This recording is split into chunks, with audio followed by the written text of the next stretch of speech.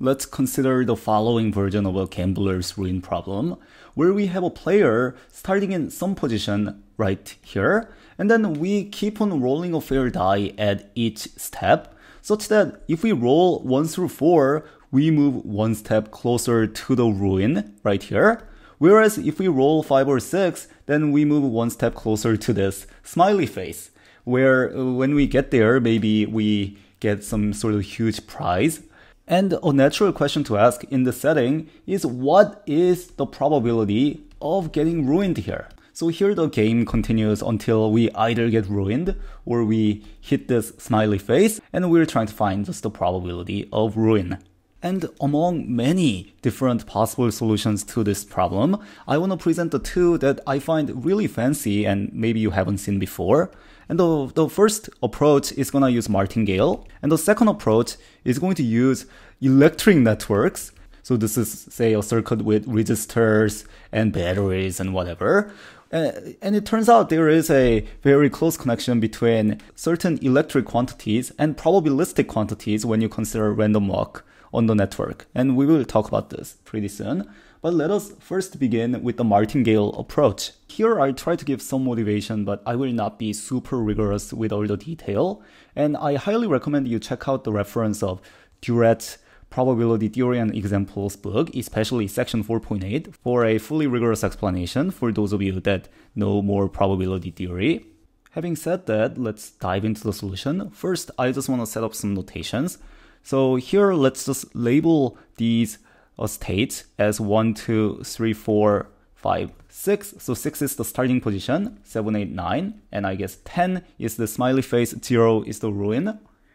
And how does the random walk proceed? Well, the random walk starts by initial position or initial state of 6, no randomness here. But after that, say starting at S1, there is some randomness, and you keep on adding some x1, then x2, and so on, where these numbers are determined based on rolling a fair die. So each xi, so when I look at this x1, x2 here, these are IID, and we either add +1, moving closer to this smiley face, or we subtract -1, moving closer to the ruin. So each one of these can take on the values plus or -1, where the probability of getting +1, which is one step closer to the smiley face, is with probability 1/3, because you have to get 5 or 6 when you roll a fair die. And these 1 through 4, this means you move -1 in your shifting position, and this happens with probability 2/3. And let's call this 1/3 probability to be P, and this 2/3 probability to be Q. So P plus Q is 1 here. And now a key insight to make, which is probably implicit in Durrett's approach to this, is to realize that when I consider Q over P to any of these xi's, so maybe xn, and I take the expectation, then we just get 1. This is for the very simple reason that xn is 1, so xn is 1 with probability P, and xn is -1 with probability Q. When xn is -1, then you have Q over P raised to -1, which is just P over Q, and then you multiply that by probability of getting -1, which is Q, and this is exactly P plus Q, which is 1. So once we know the expectation of this thing is 1, a Martingale sort of approach is to consider multiplying a bunch of these terms as n varies from 1, 2, 3, and so on. As we keep on multiplying these cumulatively, the expectation of each one is 1, xn's are independent, so we get some sort of sequence where the expectation of a term conditioned on the previous term is exactly the previous term. So to be more precise, consider the sequence Q over P to the S0. So remember S0 is the initial position of 6 in our example. And then consider Q over P to the S1, Q over P to the S2, and so on. And here, thanks to this observation, well, you can check that when we take the expectation of one of these terms, say Q over P to the Sn, where we condition on the previous term in the sequence, then we just recover the previous term, simply because how do we go from Sn minus 1 to Sn? Well, we just do it by adding this Xn. And we know xn is independent of all the positions that came before. We know the expectation of this thing is 1. So when you take this conditional expectation, it's not too hard to check that we in fact just get the previous term in the sequence. And these sort of sequences where we have these sort of conditioning property is called a martingale. And for a martingale, there is a very well-known theorem called the optional stopping theorem, which is quite useful for situations like the one we have, where there is a natural choice of what's called a stopping time. To explain what I mean, note that these indices here really refer to time step, because S1 is where the random walk is at time 1, and so on. So a natural choice of the time, so for optional stopping, this is called a stopping time t, is to consider the first time when we hit either ruin or this smiley face. And the key observation to make here is what really is s sub t. So what's the position at the stopping time? Well, this is either going to be 0, so that's for the ruin, or 10 for the smiley face, where this thing happens with the probability of ruin, and 10 happens with probability 1 minus probability of ruin. Now, I guess there is technically something to justify here that we cannot have some weird random walk where we move something like this. Maybe we get to 2, we go to 7, and then maybe you just do something like this where we never get to 0, never get to 10. Okay, is this possible? Well, this actually happens with probability 0, so we don't have to worry about this. And that's simply because whenever I'm in the interior of this game board, say, there is a positive probability of getting to ruin.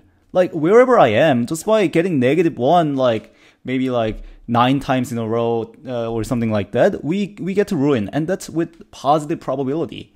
So if we are always staying inside somehow, infinitely in sequence, and each time there is a positive probability of going out the board, then it is just going to happen eventually, right? So using that sort of reasoning, which you can easily formalize if for those of you that know probability, you know we are either going to be ruined or smiley face. So this is fine. And now the optional stopping theorem kicks in, and for actually checking that a certain hypothesis of optional stopping theorem is satisfied, I again refer you to Durrett.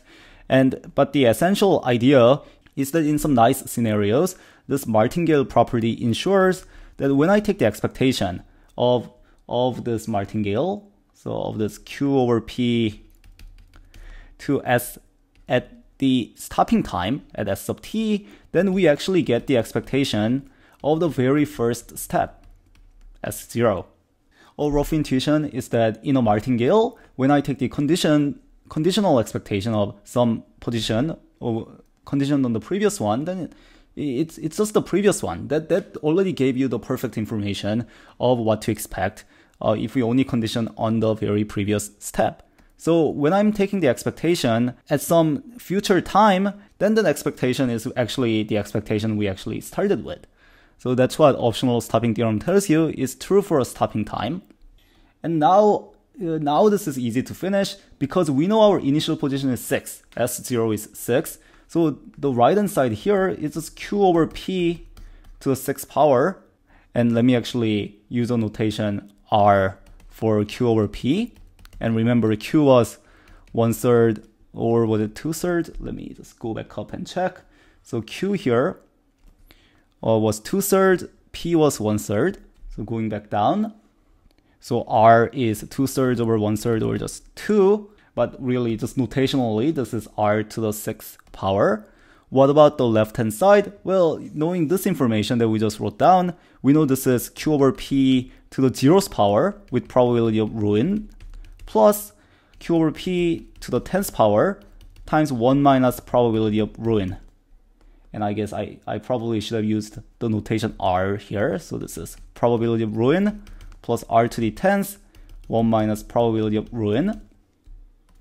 And now we know this thing is equal to this thing. And from here, it's just basic algebra exercise to check the probability of ruin is in fact R to the 10th minus R to the 6th over R to the 10th minus 1, which you can plug in 2 equals to R to check that this is roughly 0.938.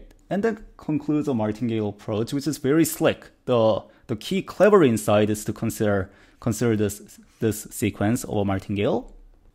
I guess something I should mention here is that things break down here when P equals to Q, because when P is Q, this is 1, this is 1, this is 1. So we have a trivial sequence here. And in fact, like we cannot even divide by r to the 10th minus 1 because r would be 1 here. So in that case, we just have to pick a different Martingale. And in the case that P equals to Q, which is P equals Q equals to 1/2, here xn has expectation 0. So you can actually just use S0, S1, S2, and this is a Martingale, and you can derive a similar conclusion using this. I leave that up to you. Now, I want to talk about the second approach using the electric networks now.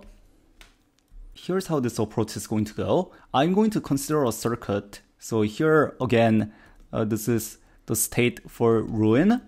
And let me draw the state for the smiley face. And we have bunch of states in between, 1 through 9. And now what I'm going to think about is that these segments here, all of these edges, are actually resistors. So I'm going to draw this resistance symbol. Actually, it's been a while since I did physics, so I've forgotten how to draw them, but it looks something like this.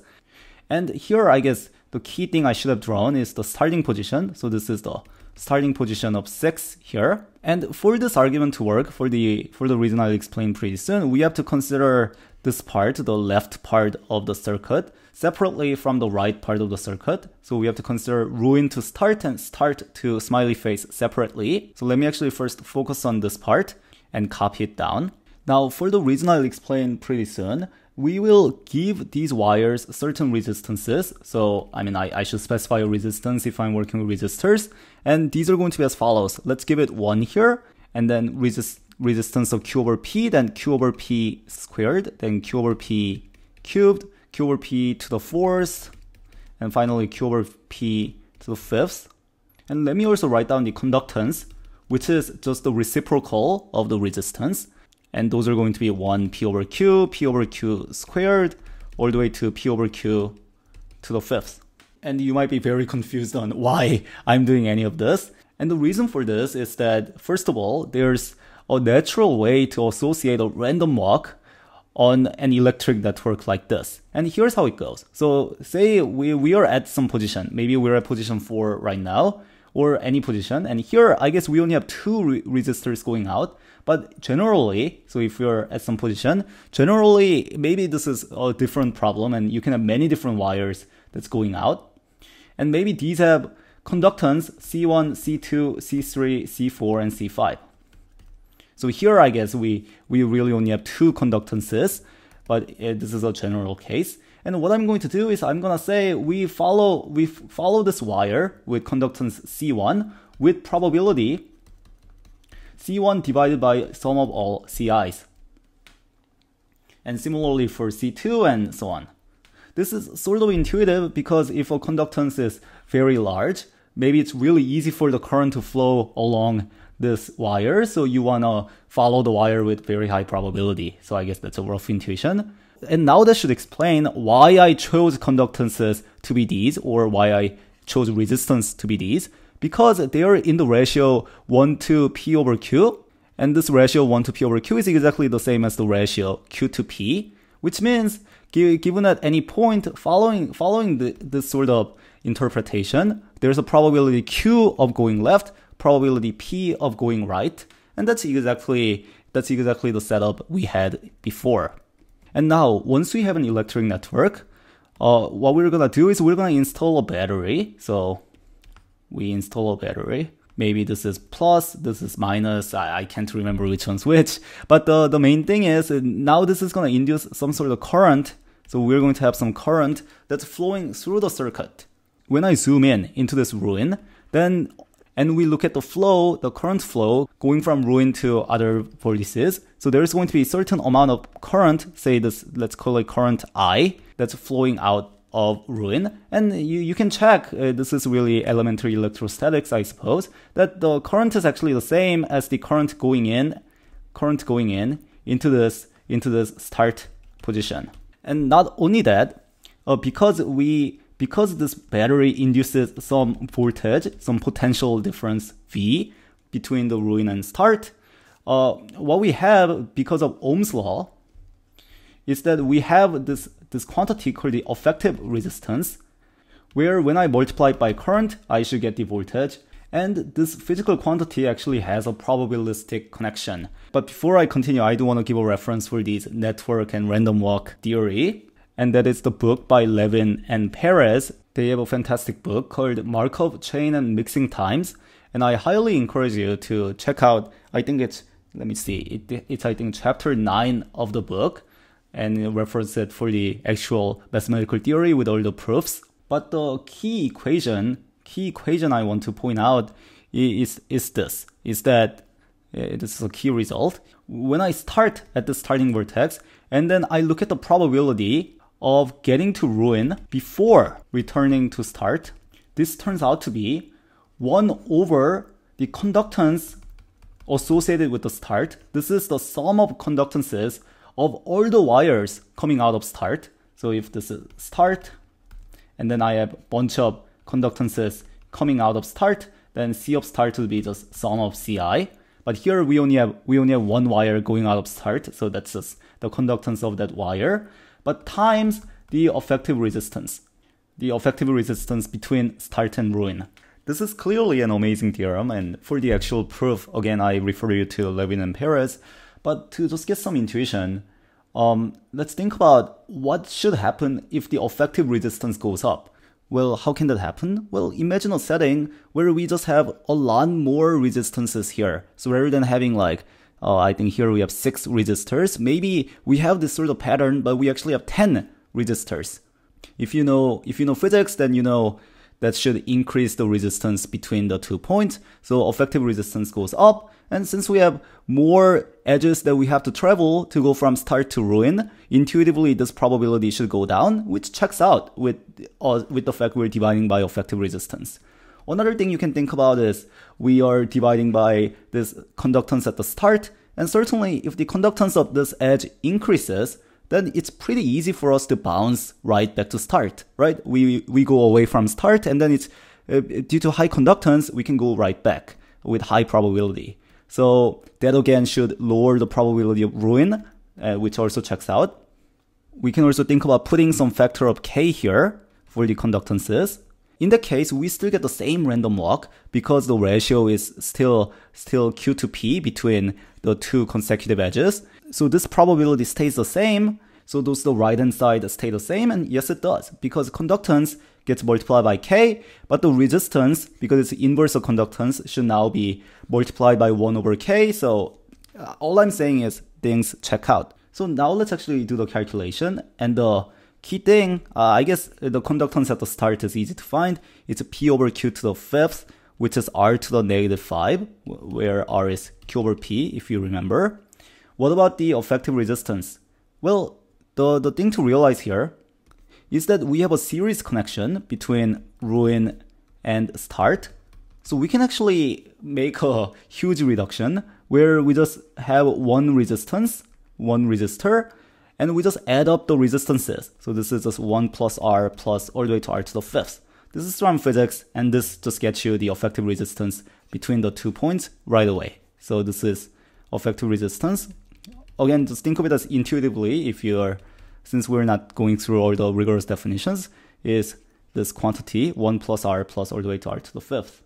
So that takes care of this probability. We should also analyze the right hand side of the circuit, where we just focus on everything happening between start and the smiley face. So let's consider that. So we again have start, which is 6. We have smiley face, which is 10. So we have 3 states in between. And again, for the resistance, we can have 1 r squared, r cubed. And now, in this setting, if we start at start, and we consider the probability of getting to smiley face before returning to start, using the same formula, it's 1 over the conductance of start, but now that's just 1 over the resistance, 1 over 1. And the effective resistance now is 1 plus r squared plus r cubed. So why is any of this helpful? Well, what do we actually want to find? we want to find, so we have this setting where we have, this is ruin, this is start, this is smiley face. And what we actually want is the probability of getting to ruin before smiley face, where we start as start, right? And here's how we can think about it. So say we run the simulation, and then we say start by going left, so with probability Q, say, and then we just happen to walk like this, and we just go back to start.